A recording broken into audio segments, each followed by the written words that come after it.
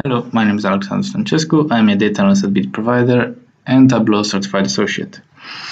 Today I'll be showing you how to do a proportional brushing in Tableau by the use of set actions. So before we actually get to build a set action, we need to build our scenario. So let's say I want to view my sales by country and by state. And let's bring sales onto color. You get the map color by state, by sales. I'm going to change this to a green because you'll see later. Right, so these are sales by state.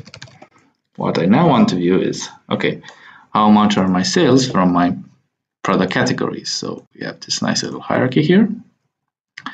And let's bring sales onto columns and maybe sort them and put it to fit entire view.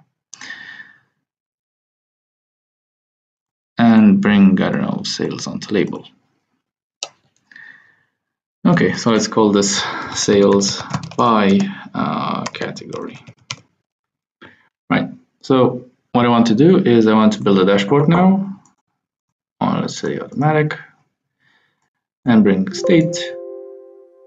Okay, and category. And now what I want to do is when I click this one, I want this one to update and show me how much, for instance, California represents out of chairs, tables, bookcases, and so on. So what's the proportion inside the category for my selection? To do that, we'll use sets. So our click is actually going to select the state. So we need to create a set from state. So go here and create set. Let's call this selected state. And we're going to take California because we named it in our example. I'm going to add it here onto detail. And here, I want to add it on color. So now, as you see, we get two colors. One is green, which is what's inside my set, meaning California, and what's outside, meaning all the other states. I want California, my inset, to be here. But I don't want to view the numbers because they're really big. I would rather leave the axis as the absolute value. But I want the label to show me the percent of total within each subcategory. And maybe get rid of some decimal points just to be more condensated. Okay, so now I can see that California is 19% out of chairs, 22% out of tables, 24% out of bookcases, and so on. Okay, but in my dashboard, which by the way we should name proportional brushing, it's not interactive yet. So now I can go into dashboard actions, add an action, and change set values.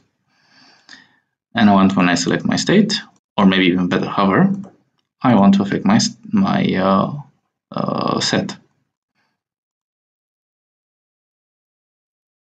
Now as you can see, it's getting updated, but we have really small values. We can aid this by putting here only a highlight, and when I'm hovering, I want to add now a small highlight action.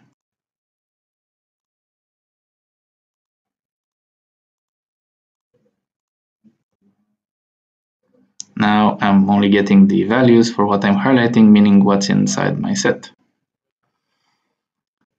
And this is proportional brushing, viewing how much does one state represent from my product categories, for instance.